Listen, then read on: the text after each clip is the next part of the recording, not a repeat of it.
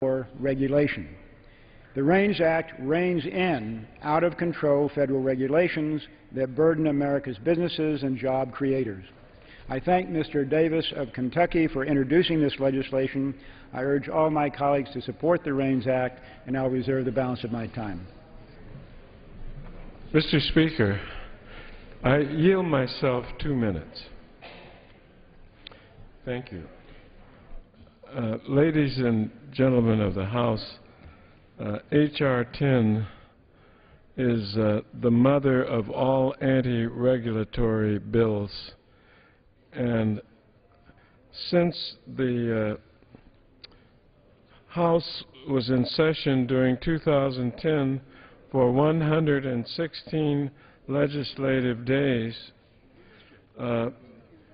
under this bill, and I invite any of my colleagues to make any different analysis, the Congress would be required after 70 days after they receive a rule to act upon it. If you only have 116 days, legislative days a year, it would be literally impossible to handle the number of rules that we would get. Namely, we get 94 rules last year, 116 days. If we were handling every rule, please use your arithmetic skills, ladies and gentlemen. This bill would be unworkable, and it would be impossible for new regulations to be enacted.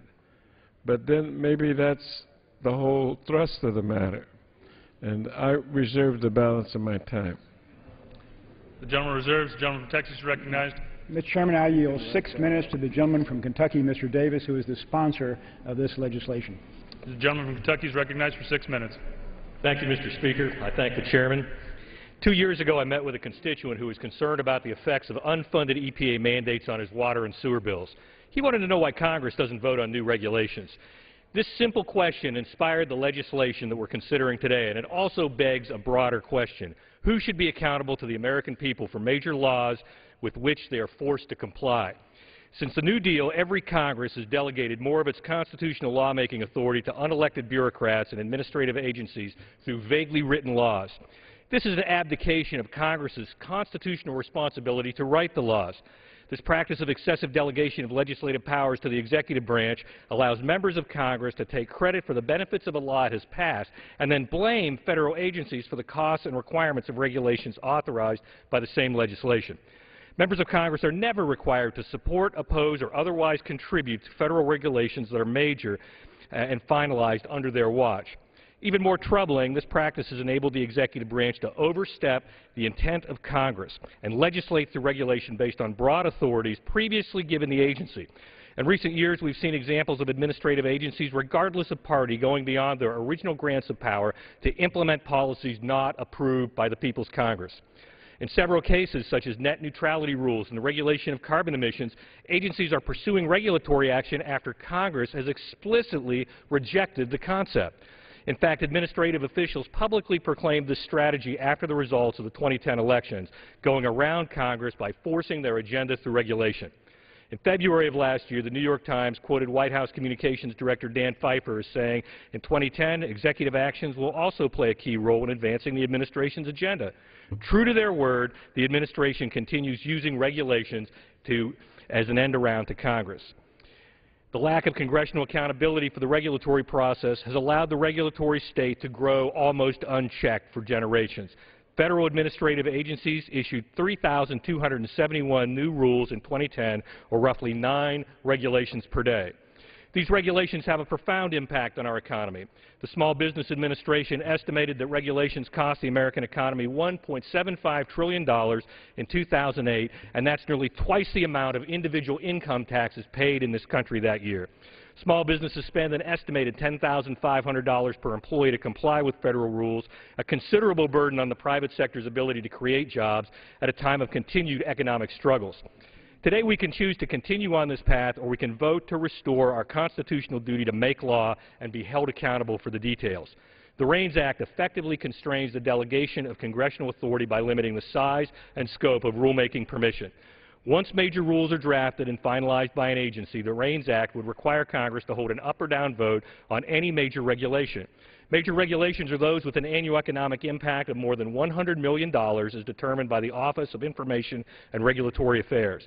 The President would also have to sign the resolution before it could be enforced on the American people, job creators, or state and local governments. Every major regulation would be voted on within 70 legislative days. The REINS Act was specifically written not to unnecessarily hold up the regulatory process. Rather, the bill prevents REINS resolutions from being filibustered in the Senate. The point of the REINS Act is simply accountability. Each congressman must take a stand and be accountable for regulations that cost our citizenry $100 million or more annually. No longer would Congress be able to avoid accountability by writing vague laws, requiring the benefits up front, and leaving the unpopular or costly elements to the bureaucrats who will write those elements of the law at some later date. Whether or not Congress approves a particular regulation, they will be clearly an accountable vote on the subject that the American people can see and judge for themselves. This ensures the greatest regulatory burdens on our economy are necessary to promote the public welfare rather than simply sprouting from the minds of unelected bureaucrats. The bill's name as a metaphor for the reins on a horse is fitting. The purpose of reins is not to keep a horse at a standstill. Reins are a tool to ensure the horse knows what is expected of him and is acting according to the intent and will of the rider. Likewise, the REINS Act would not stop the regulatory process. It would improve the regulatory process by ensuring that new major rules match the intent of Congress and the will of the American people. The REINS Act would foster greater upfront cooperation between agencies and future Congresses, resulting in better written legislation and regulation. With greater accountability, transparency, regulatory agencies will have no choice but to write regulations that reflect the need for sensible standards and take into account the impact regulations have on American businesses and families. Similarly, agencies would no longer be able to bypass Congress with regulations that don't match congressional intent or go too far. Not all regulations are bad. Many provide needed public safeguards, help to keep the American people safe, and maintain a level playing field for businesses to compete. And so good regulations would be approved by future Congresses, and those that could not withstand the public scrutiny of a vote in Congress would not. A common-sense regulatory system with appropriate checks and balances on the most economically significant rules will help to revive our stagnant economy and give more businesses the ability to hire, thanks to a better sense of stability and what to expect from Washington going forward. The question we're asked today is, in effect, the same I was asked by my constituent in August of 2009. Who should be accountable for the rules and regulations that have the greatest economic impact on our economy? My answer is the Congress. In an era of high unemployment, Congress can no longer avoid its responsibility to the American people for the regulatory burden. Passing the REINS Act today would be a major step forward in returning to a constitutional, responsible legislative and regulatory framework. I want to thank Judiciary Chairman Lamar Smith for his countless efforts on behalf of the REINS Act and his leadership, as well as the more than 200 co-sponsors of this bill in the House. I urge my colleagues to support this bill, and I yield back my time. The gentleman yields back. The gentleman from Michigan is recognized. I yield myself 15 seconds before yielding to Mr. Moran. The REINS Act is the mother of all anti-regulatory bills in the Congress. The only problem, I say to the distinguished author, the gentleman from Kentucky, is that it won't work. There are only 116 legislative days. I turn now to the gentleman that spent a lot of time on the floor monitoring this subject matter. I recognize Jim Moran of Virginia for 2 minutes. The gentleman from Virginia is recognized for 2 minutes. I thank the very distinguished chairman of the Judiciary Committee. This approach is neither effective nor responsible.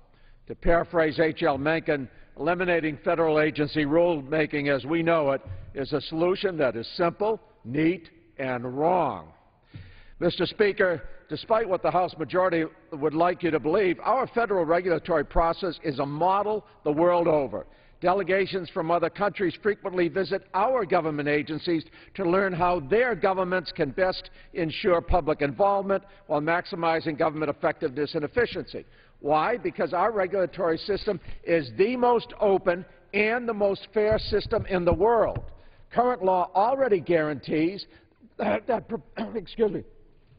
proposed regulations get widely published and receive extensive public participation. The proof of that is that proposed regulations receive hundreds, thousands, even millions of public comments. The U.S. Forest Service, for example, received over 1.6 million comments on its roadless rule and held over 600 public meetings. And public involvement doesn't stop there. Federal agencies are required by law to consider and respond to each comment received. Commenters frequently request and receive comment period extensions, and when agencies learn of legitimate problems with their proposed regulations, they change or withdraw them to address those concerns. And as an additional check on federal agency rulemaking, Congress passed the Congressional Review Act. This law already provides a 60-day waiting period before a final rule becomes effective, and during that delay, Congress can disapprove an agency rule by joint resolution. The fact is that federal agencies already have the right attitude about regulation. I think Federal Reserve Chairman Ben Bernanke summed up agency regulatory philosophy best. We seek to implement the will of Congress in a manner that provides the greatest benefit at the lowest cost to society as a whole. This bill takes America in the wrong direction, one full of risks and costs that will put the public's health and safety at great risk. So I strongly urge my colleagues to join Chairman Conyers in opposing this wrong legislation. Thank you, Mr. Speaker. The gentleman from Texas is recognized. Mr. Chairman, I'll yield 3 minutes to my friend and colleague from Texas, Mr. Hensling, who is also the chairman of the House Republican Conference. The gentleman from Texas is recognized for 3 minutes. I thank the gentleman for yielding. Mr. Chairman, it was just a few weeks ago that our nation celebrated Thanksgiving. Unfortunately, in the Obama economy, millions could not give thanks for having a job.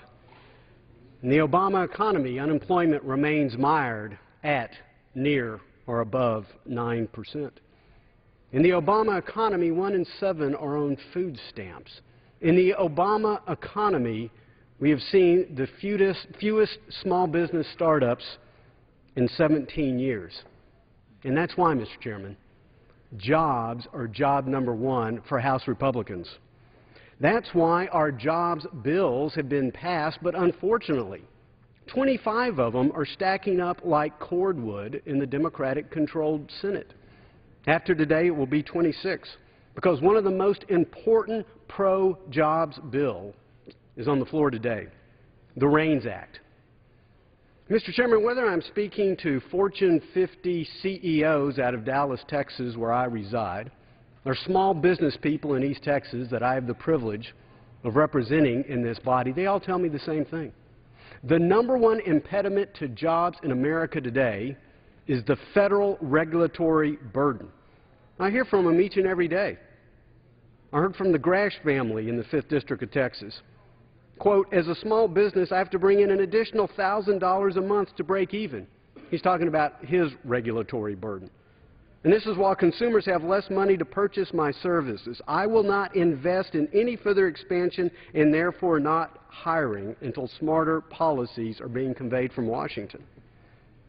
I hear from the Rossa family, also in the 5th District, who talks about the regulatory burden from the President's health care plan. Quote, my company has laid off all staff and I myself will file for unemployment on Monday. That's about 23 people added to the unemployment rolls next week, again, due to federal regulation. I heard from the Nixon family in the 5th District of Texas. Federal regulation, again, we are giving up this part of our business. One person's losing their job. Quote, this is a small example of how excessive government regulation is stifling business. It's the number 1 impediment, and all we're asking today with the REINS Act is that if a regulation is going to cost our economy jobs, if it's going to cost $100 million or more, let's have congressional approval. It's common sense. It forces accountability. It simply weighs the benefits of a regulation to be balanced with the cost to our own jobs. Jobs ought to be number 1 in this House. And the number 1 jobs bill we can pass is the REINS Act. I ask for once that my colleagues on the other side of the aisle join me, and let's put America back to work. It's expired. The gentleman from Michigan is recognized. Mr. Speaker, I'm pleased to recognize a ranking subcommittee chairman in the Judiciary, Steve Cohen of Virginia, for 3 minutes. The gentleman from Virginia is recognized for 3 minutes. Thank you. I appreciate Tennessee. I appreciate the time, but I don't appreciate the relocation. I am from Tennessee, the volunteer state, and from Memphis in particular. But it is appropriate, I guess, that we be a little confused with states, because listening to the debate on the floor, it's obviously we're a little confused about history and presidents, too. For President Obama has been bushwhacked here on the floor of the House. It's not the Obama economy, it's the Bush economy that President Obama saved from going into the second Great Depression that this country would have suffered in 100 years. Saved it from depression with great actions at a time of bipartisan action that helped save this country from the Great Depression that it was otherwise looking at. And I think we need to commend President Bush and not bushwhack him when we get the chance here in the partisan discussions. This bill that's been brought up, H.R. 10, the REINS Act, would rein in government. It would rein in the opportunity for regulations that are promulgated by our agencies with experts, with years of expertise in subject matters to come up with rules and regulations to implement the laws that we pass. Now, I'm proud to be a member of the United States Congress, and I know that we have good men and women in this House, and most of the people are very good men and women. But right now, Congress has a 9% approval rating, and this bill would tell the American public that they should take the expertise of the people that are in the agencies and in the administration and turn it over to the 435 members, the 535 members, including Senate of Congress, the least approved government body that exists. Now, on one hand, they decry Congress. Their candidate, Mr. Perry, wants us to work half-time. But this bill would make us the super regulatory commission. We would have to approve every regulation by a positive vote in the House and a positive vote in the Senate, and have to do it and have the President sign it within 70 days of promulgation. And we'd only have every other Thursday to do this. And we'd only have debate 30 minutes on each side. So you take the least respected body of government in the entire United States of America, maybe the entire world, and give it a very limited amount of time to make all the rules and regulations for the biggest government in the world. Talk about clean air, we wouldn't have it. You'd have more dirty rain. The REINS Act, it should be called the Acid Rain Act. This is not, we are raining, it is raining outside. It's raining prevarications and fabrications and canards upon us, none of which are appropriate for this body or for the American people. We've had several bills dealing with regulation this session, all of which basically tend to emasculate government, take away the people's rights to clean air, clean water, safe products, occupational safety and health hazard protection, all of which are almost second nature to the American public. I'd ask us to defeat this bill and protect our environment and our workers. Thank you, and I yield back the remainder of my time. Back, gentleman from Texas, recognized. Mr. Chairman, I'll yield 2 minutes to my friend and colleague from Texas, Mr. Poe, who is a member of the Judiciary Committee. The gentleman from Texas is recognized for 10 minutes. Thank you, Mr. Chairman. 2 minutes. The mere phrase, the regulators, brings fear and trepidation down in the hearts and souls of small business owners throughout the fruited plain. Mr. Chairman, the Code of Federal Regulations is 150,000 pages long. That's a lot of pages. That's a lot of regulations. According to Small Business Administration, the annual cost of all federal regulations in this country is almost $2 trillion in 2008. Now, Mr. Chairman, do we really need all of those expensive regulations? Good thing the federal regulators weren't around when the Ten Commandments were written. No telling what additional regulations they would have added to those simple 10 phrases. It is common sense that Congress should have a say on a regulation that would have a drastic, expensive effect on our economy. Now, why do my friends on the other side, who are such big fans of regulations, don't want the regulators to be regulated? I don't understand that. Congress is the branch of government Remember, we are elected. The regulators are not. We're the branch of government that is closely connected to the people. And if Congress approves unnecessary and burdensome regulations, we have to be accountable to our voters in our districts for that. Who do the regulators answer to? No one. They only answer to their supervisors, who are also regulators. And when the regulators go to work every day, like most people go to work, their work assignment's a little different. In my opinion, they sit around a big oak table drinking their lattes, they have out their iPads and their computers, and they decide, who shall we regulate today? And they write a regulation and send it out to the masses and make us deal with the cost of that. All the REINS Act does is ask that the Congress be involved in these overburdensome regulations. And I yield back the balance of my time. The gentleman yields back. The gentleman from Michigan is recognized. Mr. Speaker, I yield the distinguished gentleman from Florida, a valuable member of the Judiciary Committee, 2 minutes. The gentleman from Georgia, excuse me. The gentleman from Georgia and Hank Florida Johnson, recognized. Georgia. Well, I like Florida, but I hail from Georgia, and sometimes I wish I was in Florida. And I tell you, I rise in opposition to H.R. 10, the so-called REINS Act. It's a demonstration of the reign of terror that the Tea Party, Grover Norquist Republican Party has exacted on Americans insofar as their health and safety is concerned, in terms of their ability as a small business to compete with Wall Street and big business. You see, this is a Christmas gift. It's a gift to those who installed this Tea Party reign in Congress. And this Tea Party reign, the Republicans in Congress are doing everything that they're supposed to do. This is the anti-regulatory bill that, as the chairman said, is the mother of all anti-regulatory bills. In fact, these 25, 26 bills that have been misnamed jobs bills that the Republicans have passed, nothing more than anti-regulatory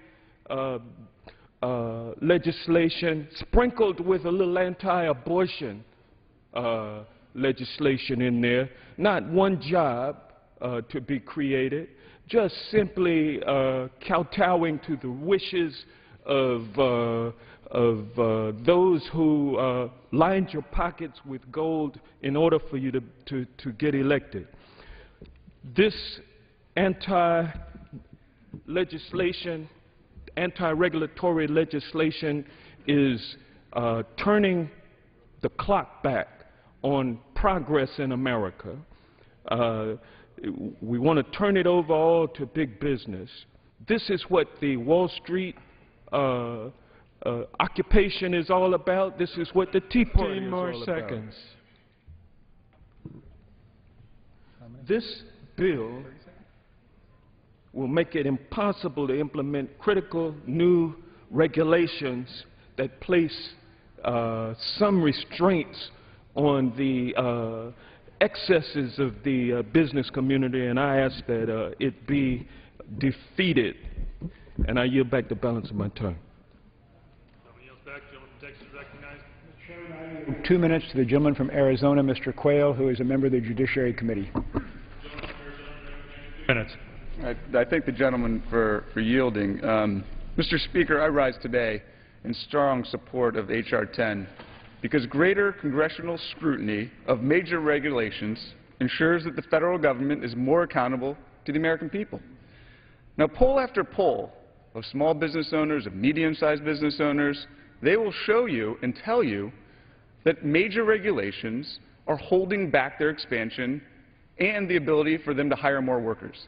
But you don't have to rely on polls.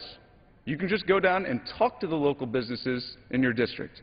I had a job forum the other week, and time again, the constant refrain that we heard from these business leaders was that the overly burdensome regulatory environment is holding back their expansion.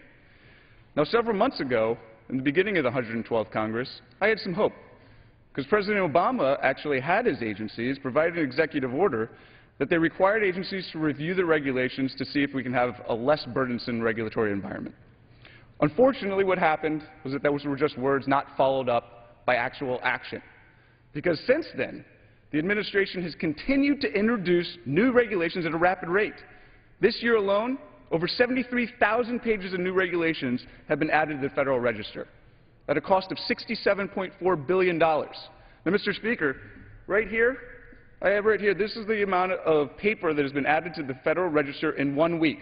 This is last week's regulations. It's pretty hefty. Actually, it's 8 pounds, 13 ounces. 2,940 brand new pages of federal regulations that would stretch, if you laid them end to end, 2,695 feet. Right now, there are more than 4,000 new regulations in the pipeline.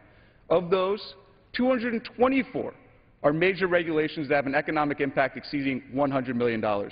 So at a minimum, the annual economic impact for these new regulations will be $22 billion. Mr. Speaker, we need to change this. Some of these agencies act outside the statutory authority granted by Congress. We must stop this. The REINS Act is the way to do it. Time's expired. And I strongly urge my colleagues to support this measure. Thank you. Gentleman from Michigan is recognized.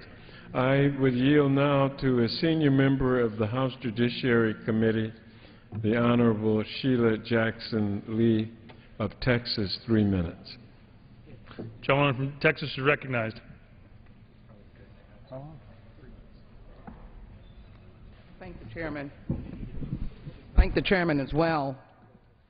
I think it's important for our colleagues to understand just what is being asked of this body. I believe it is a nullification of the Constitution, which I like to carry, and the very distinct definition of the 3 branches of government and their responsibilities. Frankly, our friends are trying to equate this Congress and its do-nothing record to the work of the executive, and now to create a do-nothing pathway for the rulemaking process, which, as I've indicated on many of the bills that have already passed, there is a federal court process for anyone that wants to challenge the process of rulemaking or whether or not due process has been denied. So I'd actually say that what we have here is a complete shutdown of the federal government, for it is asking this Congress to pass a joint resolution of approval for any major rule to be passed. Now, Mr. Chairman, let me suggest to you what would happen. Warnings on cigarette packages would no longer exist. Medicare payments for those lying in psychiatric hospitals would not be able to be paid. And the emission standards for boiler pollutants, hazardous pollutants, out of industrial, commercial, and institutional emissions would go flat. And we would have a nation that small businesses, I believe, would argue would also be a distraction from the work that they do. It is interesting that my friends would want to use the backs of small businesses to pretend that they are protecting them. First of all, if they look at their facts, they'll know that the Obama administration has passed less rules than the Bush administration. As I indicated, they will also note that the 111th Congress passed more constructive bills to help small businesses than this Congress could ever do. And, in fact, they would note that it has been recorded that this Congress is the largest do-nothing Congress that has ever existed. It would be helpful if we could pass the payroll tax cut for 160 million Americans. Allow them to infuse dollars, $1,000 or $1,500, into the small businesses of America. I will tell you that my small businesses will celebrate that. In visiting a medical clinic owned by a doctor that had thousands of feet that he wanted to rehab and to expand, he said that payroll tax that was part of the jobs bill that the President wanted to pass through this do-nothing House of Representatives would have helped him greatly. Then we have millions of Americans, 6 million, who are trying to get unemployment insurance. Here we are down to the last wire, telling those in this blessed holiday season, whatever your faith, that you have to wait at the door. And in fact, there may not be any room at the end for 6 million who don't have their unemployment insurance. I don't want to shut down the government. I want a government that works. I thank the distinguished gentleman. I don't want to shut down the government. I want a government that works. Rulemaking is not the demon here. And the process of rulemaking, if you read it, provides the input and assessment of those who are concerned. What this does is involve the President, the Congress, in a scheme that is so dilatory that we will never do any work in this Congress. I beg of you to defeat this legislation. I yield back. Gentleman from Texas is recognized. Mr. Chairman, before yielding to the gentleman from Nevada, I yield myself 15 seconds. Gentleman is recognized. Mr. Chairman, I want to set the record straight. The bill is not anti-regulatory, but pro-accountability. It will enable both Republican and Democratic majorities in Congress to make the final calls on major regulations that come from administrations of either party. Majorities of either party can be expected to approve regulations whenever appropriate. Gentleman's time has expired. But the key is that Congress always be held accountable. Mr. Chairman, I'll yield 2 minutes to the gentleman from Nevada, Mr. Amadei, a member of the Judiciary Committee. Gentleman from Nevada is recognized for 2 minutes. Thank you, Mr. Chairman, and also to my distinguished chairman from Texas. 85% of the land in Nevada is controlled by the federal government.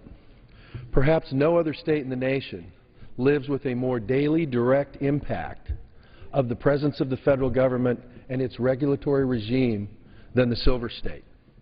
Community-driven development proposals that would generate economic growth often take years longer than they should because of layer upon layer of regulatory mandatory gymnastics.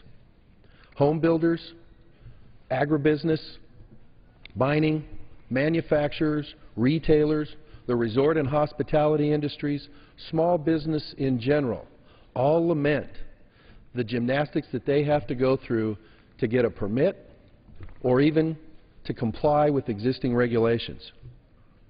All of that effort in a state which, I'm sorry to have to sit up here and remind you, 85% of the land controlled by the federal government, highest unemployment rate in the nation, highest foreclosure rate in the nation. We are trying to generate economic development, and it is taking years to get a permit because of regulatory regimes.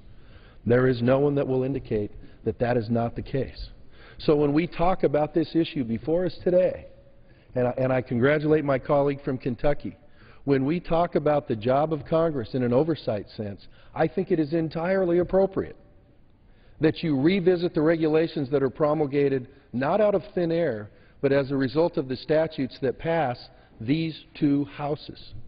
And to revisit that point and make sure that those regulations bear resemblance to both sides of the aisle's legislative intent where they're supported is something that we ought to guard zealously. Because the last time I checked, the federal elected officials in the executive branch numbered 2. And it doesn't matter what side of the aisle they come from or what party they come from. I think it's appropriate for the 535 who send those measures to those folks check back to make sure that's being done appropriately. I thank you for your consideration. Yield back my time, Mr. Chairman. Gentleman yields back. Gentleman from Michigan is recognized. Mr. Speaker, I'm pleased now to recognize a senior member of the Energy and Commerce Committee, Rob Andrews of New Jersey. 2 minutes. The gentleman from New Jersey is recognized for 2 minutes. I ask unanimous consent to revise and extend my remarks. Gentleman is recognized. Mr. Chairman. Mr. Chairman, 25 days from now, if the Congress doesn't act, every middle-class family in this country is going to have a $1,000 tax increase. 25 days from now, if the Congress doesn't ask, doctors who take care of our Medicare patients are going to have a 23% cut in the fee they get to see Medicare patients.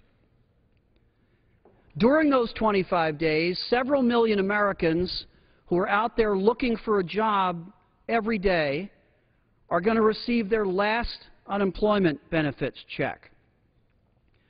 These are the issues confronting America today, and what are we doing? We're debating a bill that says that some regulation the government might do someday in the future should have a procedure where Congress can reject it. There already is such a procedure. And for all these terrible regulations we keep hearing about that have been introduced this year, do you know how many times the majority has brought to the floor a resolution to reject one of those regulations? Once. So this is such a grave threat to the country's economy that the majority that controls the floor has chosen on one occasion to bring a regulation to the floor. What we ought to be doing is canceling out this $1,000 a year tax increase on the middle class. What we ought to be doing is making sure our seniors can see the doctor come January the 1st. What we ought to be doing is making sure that Americans who are diligently looking for work don't run out of unemployment benefits. But that's not what we're doing. This is not only the wrong bill, it's the wrong time. Let's put on the floor a bill that puts Americans back to work and focuses on the real priorities of the country. I yield back the balance of my time. Gentleman yields back. The gentleman from Texas is recognized. Mr. Chairman, I yield 2 minutes to the gentleman from Indiana, a senior member of the Judiciary Committee. The gentleman from Indiana is recognized for 2 minutes. Thank you, Mr. Speaker. I ask unanimous consent to revise and extend my remarks. The gentleman is recognized. With so many American families struggling, with so many Americans struggling to find work, and businesses struggling to hire unemployed Americans, it's time to rein in the federal governments. It's time to rein in the avalanche of red tape cascading out of Washington, D.C. and stifling our recovery. It's time to enact the regulations from the Executive in Need of Scrutiny Act of 2011, the REINS Act. I want to rise to commend the gentleman from Kentucky, Congressman Jeff Davis, for his visionary and tireless efforts in moving the REINS Act to the floor today, and for his leadership in this Congress. You know, small businesses are the lifeblood of our economy. They represent 99.7% of employer firms and have generated 65% of net new jobs over the past 17 years. Yet today, as most American small businesses know, our job creators are saddled with too many regulations and too many regulatory authorities. According to the Small Business Administration, the average small business faces a cost of $10,585 in federal regulation per employee each and every year. The REINS Act will address that. It will protect jobs and promote small business growth by ensuring that the legislative branch has the final say on major regulations before they take effect. This legislation reforms the rulemaking process by requiring that Congress approve any regulation that would have an annual economic impact of $100 million or more. For too long, Congress has delegated its legislative authority to unelected bureaucrats and agency officials to determine the rulemaking process. It's time to bring that authority back into the Congress where the framers of the Constitution intended it to be, especially with regard to major rulemaking. The American people are hurting. The American economy is struggling. It's time to rein in big government and release the inherent power of the American economy again. I urge my colleagues to join with me in a bipartisan fashion, I hope and trust, in support of this important legislation. I yield back. The gentleman yields back. The gentleman from Michigan is Mr. recognized. Speaker, I am pleased to recognize from the Financial Services Committee the Honorable Jim Himes of Connecticut, and yield to him 2 minutes. The gentleman from Connecticut is recognized for 2 minutes. Thank you, Mr. Chairman, and thank you, Mr. Ranking Member. I rise this afternoon, as I frequently do in this chamber, a little incredulous at what it is that I'm hearing. I'm hearing stories about East Texas. I'm hearing about lattes and laptops. I'm hearing that the #1 reason American businesses are not hiring is because of regulations. It's baloney. There's not a fact in there. Here's some facts. I wish I had more time to get into these facts. The Bureau of Labor Statistics, which studies this stuff, asked businesses that have been laying people off why. Regulations was a negligible answer. I'd love to talk about Bruce Bartlett, financial advisor to President Reagan, Republican, who said that the notion that regulation is why this economy is on its back was just plain made up. If I had more time, I'd like to talk about our former colleague Sherwood Boehlert of New York, who said the House is moving forward with bills that would cripple the regulatory system, but they show how far a party enthralled to its rightmost wing is willing to veer from what has long been the mainstream. I've got deep problems with this crazy idea that we should have Congress sign off on every regulation. But my biggest problem, Mr. Chairman, is that we're standing here today talking about this. I hear endlessly about the uncertainty associated with these regulations. Mr. Chairman, I was shocked to look at my schedule tomorrow to see that the Republican majority is sending me home. And I'm going to talk to people in Connecticut tomorrow who are uncertain if after next month they're going to have unemployment insurance available to them because they don't have a job and they don't have money. And they may not have food on their table. Small businesses and an awful lot of Americans with jobs in my district are uncertain about whether they will see an extension of the payroll tax that we passed in bipartisan fashion. Except we're here talking about this, a fraudulent idea followed by a terrible legislative proposal. Instead of dealing with the imminent expiration of unemployment insurance and payroll tax, let's talk about those things. Let's remove the uncertainty for the people that we represent. We represent people. People have a lot of uncertainty about whether they'll have unemployment insurance or the payroll tax cut. Let's deal with that. Thank you, Mr. Chairman. Gentleman yields back. Gentleman from Texas is recognized. Mr. Chairman, I'll yield 1.5 minutes to the gentleman from Minnesota, Mr. Paulson, who is a member of the Ways and Means Committee. Gentleman from Minnesota is recognized for 1.5 minutes. Thank the gentleman for yielding. I want to rise as a co-sponsor and a strong supporter of the REINS Act. This is legislation that will bring forward reform, accountability, and transparency to the federal rulemaking process. You know what? It's time for Congress to act more like a board of directors, where we will have to oversee proposed rules and regulations, especially those that have a significant economic impact. This bill will absolutely force accountability. It allows regulations to go forward, but it's also going to force Congress to analyze, to pay attention, and then finally to act. So no longer are we going to see agencies and unelected bureaucrats being able to promulgate these rules and regulations without having an appropriate check and a balance.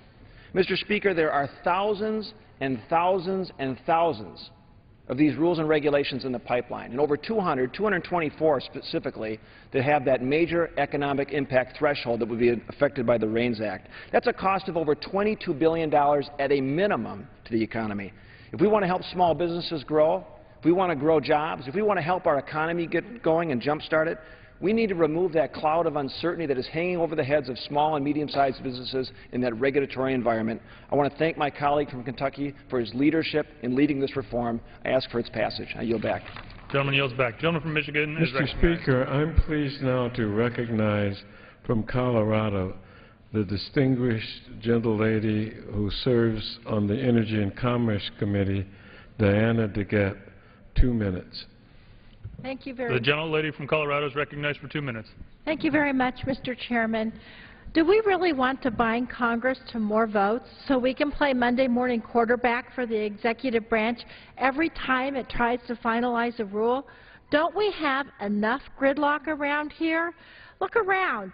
The REINS Act would grind our government to a halt and stymie the implementation of regulations to protect consumers and protect public health and well-being. Now look, this bill would add a feedback loop to require Congress to approve major rules that it's already specifically directed an agency to promulgate. What we really need are smart people and streamlined regulations regardless of which party is in charge of Congress. In 2010 alone, federal agencies finalized important rules relating to energy efficiency, community disaster loans, weatherization assistance for low-income people, truth in lending, and better pay for teachers. All of those rules would be considered major rules under the REINS Act, and all of those rules would have required congressional approval. Good luck there with this Congress. Who would oppose final approval of these rules that protect everyday Americans? Well, based on the track record of the 112th Congress, some special interest group would find a way. In fact, the REINS Act would allow special interests a backdoor entrance to have their way and weaken laws that protect the American people. Now, Mr. Chairman, we all know, standing here today, this bill won't become law, and the majority knows it too. Why? Because it's a bad idea. in these last days of the year. What we should be doing is finding a way to help the millions of unemployed Americans who are looking for a job by extending their unemployment insurance. We should be helping middle-class Americans by helping extend their payroll tax cuts so that they can pay for the food and everything else they're putting on their table. That's what the focus of this Congress should be, not passing ill-conceived legislation that will only slow down the process even more. Gentleman from Texas is recognized. Mr. Chairman, I yield 1.5 minutes to the gentleman from New York, Mr. Gibson. Gentleman from New York is recognized for 1.5 minutes. I thank the chairman. I rise today in strong support of the REINS Act. This bill is about representative democracy, transparency, and accountability. The concept is simple. Any new proposed regulatory rule written by the federal bureaucracy that has an estimated economic impact greater than $100 million must first come here before the Congress for an up or down vote before implementation. To get our economy moving, to create jobs, to strengthen the jobs we have now, and to raise the standard of living of all, we need to address the impediments to growth: taxes, regulation, health care costs, and energy costs. Simple truth: federal regulations have increased the cost of doing business and contributed to job loss and stifled new job creation. Even the President has acknowledged this when he has appeared in this chamber to speak to the American people. According to the Small Business Administration, federal regulations cost our economy $1.75 trillion a year. This negative impact is something small business owners, including farmers, have told me time and again as I've traveled across the 137 towns in my district. Something must be done. It really comes down to judgment. We want to get these key decisions right. It's about balancing competing priorities. In the process, certainly, we want to hear the advice of our subject matter experts in the bureaucracy. But the decision should fall to the people's representatives who can be held accountable for them, not unelected, faceless bureaucrats. It's far past time for some transparency and accountability. It's far past time for the REINS Act. I'm proud to be an original co-sponsor of this bill and urge my colleagues to join me in voting for it. And I yield back. The gentleman from Michigan is recognized. Mr. Speaker, I'm pleased to recognize the gentleman from Virginia, a member of the Government Oversight Committee, Mr. Jerry Connolly, for 2.5 minutes. The gentleman from Virginia is recognized for 2.5 minutes. Thank you, Mr. Chairman, and I thank my good friend from Michigan. Mr. Chairman, for the 173rd time this year, our friends on the other side have brought another anti-environmental, anti-public health bill to the floor. For good reason, this House majority has been identified as the most stridently anti-environmental Congress in history. In a tragic recantation of Republicans' heretofore historic commitment to conservation and public safety. The REINS Act, like the Regulatory Accountability Act, passed last week, has a poetic finality as it would block any and all progressive regulations, largely the legacy of Republican Teddy Roosevelt. Under Teddy Roosevelt's administration, in response to appalling food processing conditions described in Upton Sinclair's The Jungle, Congress reacted and passed the first comprehensive food safety regulation. 100 years later, the REINS Act on the floor today would block even the most common sense regulations which Congress mandated just last session. New standards to protect Americans from deadly contamination of Chinese and Mexican imported foods. The REINS Act is a worthy piece of legislation for those among us who actually believe that Chinese factory farms should ship contaminated, uninspected food directly to American dinner tables.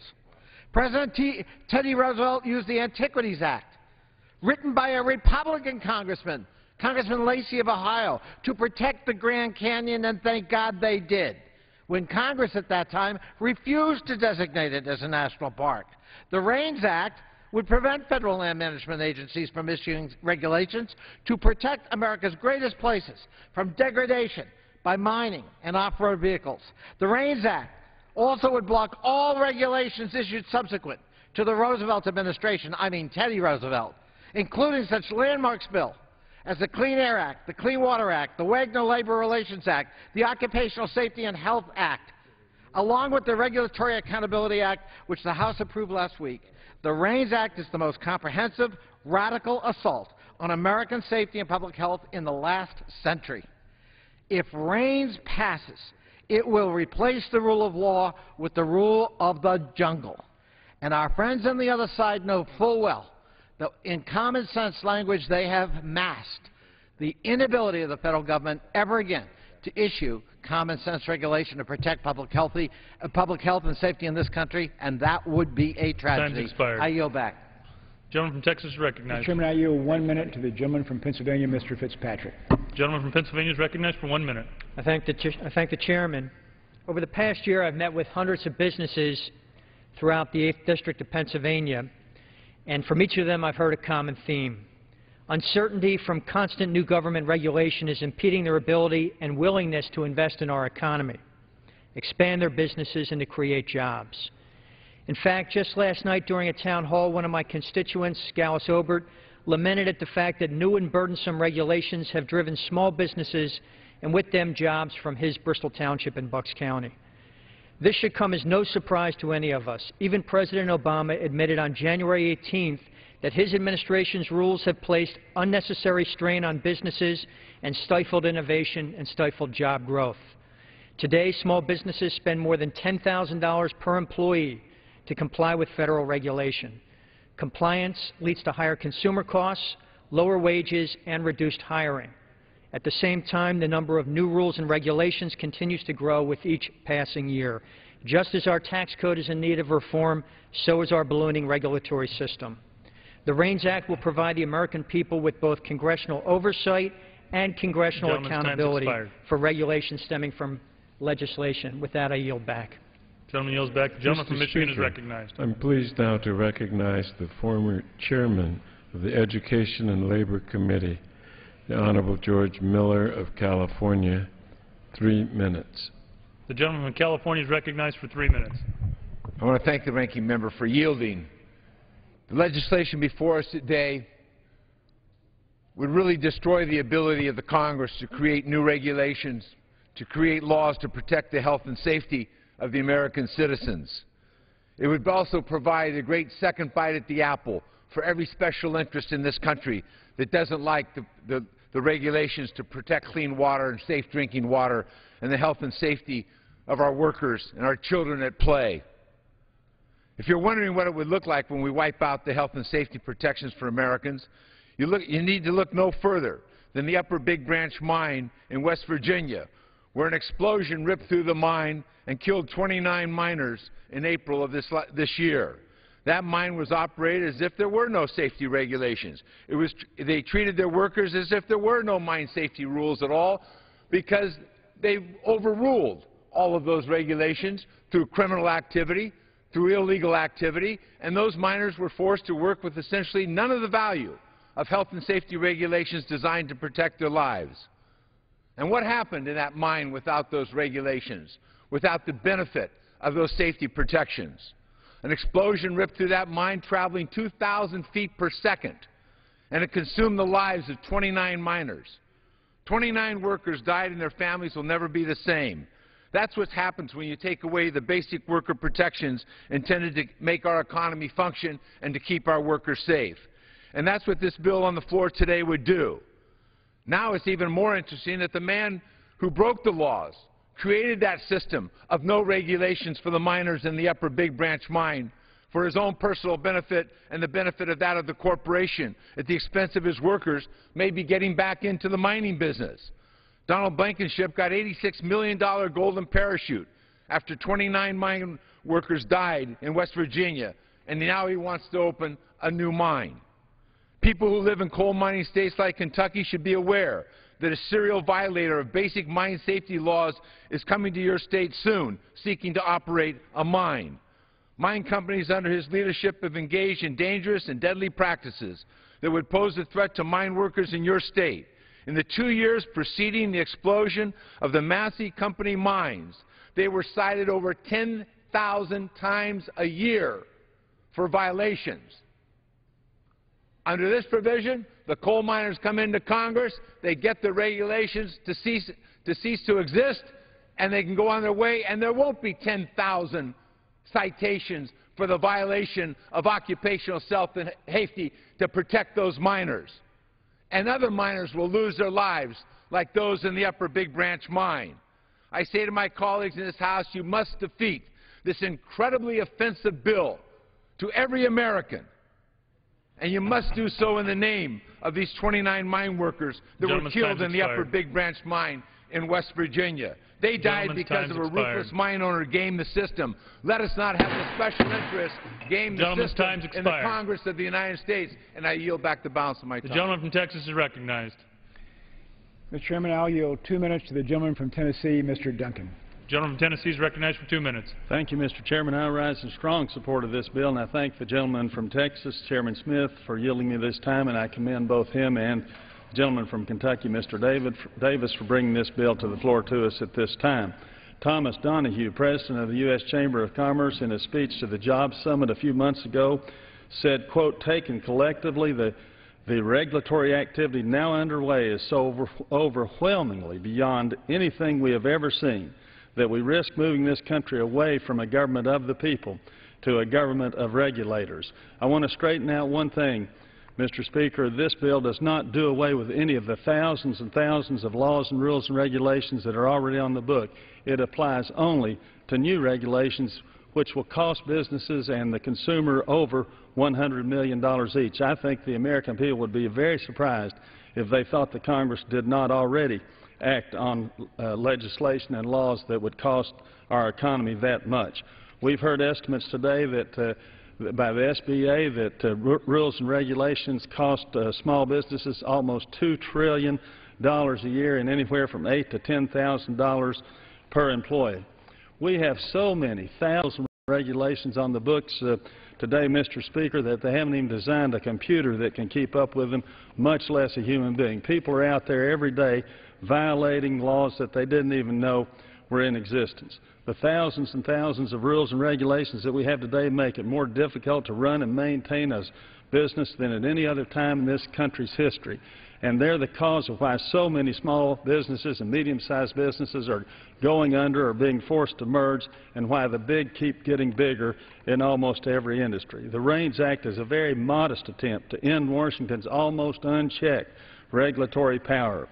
It would apply only to regulations which cost over $100 million annually, so there is nothing even close to being radical about this bill. I hope my colleagues will join me in supporting this bill, this very moderate and reasonable bill, and I yield back the balance of my time. The gentleman from Michigan is recognized. Mr. Speaker, I'm honored at this time to recognize the former Speaker of the House, the leader, the Honorable Nancy Pelosi.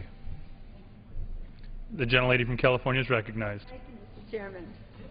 Thank you, Mr. Chairman. Mr. Speaker, I rise today to oppose this bill, so-called REINS Act, and to urge my colleagues to act now on behalf of jobs for America's workers. Jobs are the lifeblood of our economic growth and that of the middle class, which is the backbone of our democracy. Mr. Chairman, for the more than 330 days, the Republican majority has failed to put forward a clear jobs agenda, choosing instead to propose initiatives that undermine job creation and only benefit the special interest. Today, as we approach the end of this year, Republicans have again refused to vote to expand the payroll tax cut for the middle class and unemployment benefits for those who have lost their jobs through no fault of their own. They risk the economic security, really, of all of us, certainly the 99%, but we're all in this together, as our president has said. Democrats have been clear. We must not go home for the holidays without extending the payroll tax cut and unemployment insurance benefits. We shouldn't be leaving hardworking Americans high and dry over this holiday season without doing their work. This challenge poses a question: why are we here? Republicans have chosen to be here for massive tax cuts for people making over $1 million a year, not having $1 million, making over $1 million a year. 300,000 Americans. Democrats are here for the 160 million Americans facing tax cut uncertainty because of Republican inaction. But Democrats are here for everybody, for all Americans, because we all benefit from a strong middle class with demand injected into our economy to create jobs. Indeed, if we fail to act now on the payroll tax cut and unemployment insurance, consider the consequences of that reduced demand to our economy. At least 600,000 jobs will be lost. Don't take it from me. Respected independent economists have stated that. Over 6 million out-of-work Americans would lose assistance in the beginning of next year. Now consider if we do act, and act we must, putting more than $1,500 in the pockets of the typical middle-class family, and every dollar invested in unemployment insurance yields a return of more than $1.50 in economic growth. What's important about that is what it does to inject demand into the economy. Money in the pockets of hard-working Americans, that's what we want this Congress to pass. Instead of being so completely wedded to the idea that if we give tax cuts to the top 1%, there will be a trickle-down effect. It hasn't happened. As we approach the end of this year, Congress has a responsibility to address America's top priority, jobs creation and economic growth. It's time for us to put the interest of working people ahead of the special interest. We must act now to reignite the American dream and build ladders of success for anyone willing to work hard and play by the rules, to remove obstacles of participation for those who wish to do that. We must spur our economy, put people to work, and strengthen our middle class. Now, we should not go home for the holidays without passing the middle income tax, the payroll tax cut, and unemployment insurance and SGR. There are other issues that need to be addressed that affect America's great middle class. Mr. Chairman, Christmas is coming. The goose is getting fat. Please to put $1 in a worker's hand. I urge my colleagues to vote no on this REINS Act and to get to work to extend the payroll tax cut and unemployment insurance for the American people. Only then will we increase demand in our economy, create jobs, promote economic growth, and put money into the pockets of 160 million Americans. Think of the difference that will make instead of putting forth legislation that has no impact on our economic growth, is not in furtherance of job creation, is not in furtherance of strengthening the middle class, which is the backbone of our democracy. We can't go home without the payroll tax cut and unemployment benefits for all Americans who need them, who have lost their jobs through no fault of their own. With that, Mr. Chairman, I yield back the balance of my time.